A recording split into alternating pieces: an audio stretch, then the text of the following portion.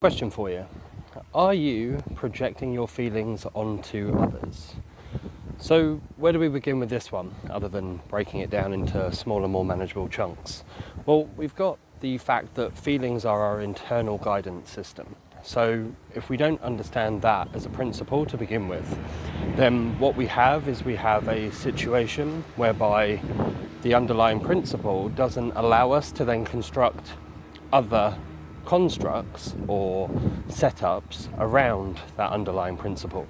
So when we have feelings themselves and they are the internal guidance system, then they have absolutely nothing to do with anybody else, and we subsequently use it in order to make sure that we ourselves are heading towards things that are positive and away from things that are inadvertently going to be negative for us. And when we look at these things from the place of, well, if our feeling and our guidance system is directing us towards what is good for us or more aligned with us and away from things that are bad for us, then the question is, why do we then look at others and put them into the same box that we apparently are in? So when we have a look at the fact that other people, unless we ask them how they're feeling or how they are, then we technically don't know. So because we don't know, we create what's known as a gap. And this gap then allows us to project something outwardly. And when we project something outwardly, we then use it as a mirror effect. So we project onto them exactly who we are in the moment. And that mirror then allows us to have a look at how we're feeling, but from a perspective of second person.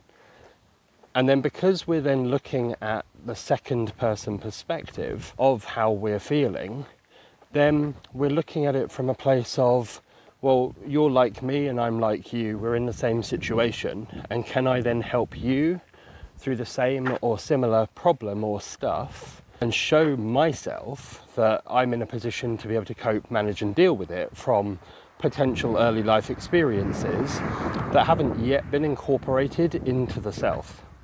So when we go back to the original point of, am I projecting my feelings onto others, until you've done enough work to know that this is the structure and this is the setup, this is who I am and this is who they are, then we are in a position whereby we have to use the external influence in order to work out exactly who we are, how we're feeling, how we're thinking, and how we're acting.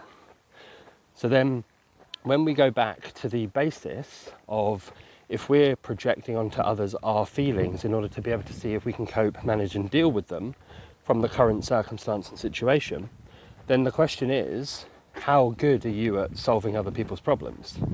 Because inadvertently, all you're doing is actually correcting your own issues, but without potentially having known that they are your issues or that you have the skill set to deal with it. So then what we need to do is go back and have a look at the work that's required in order to incorporate the understanding of that within self.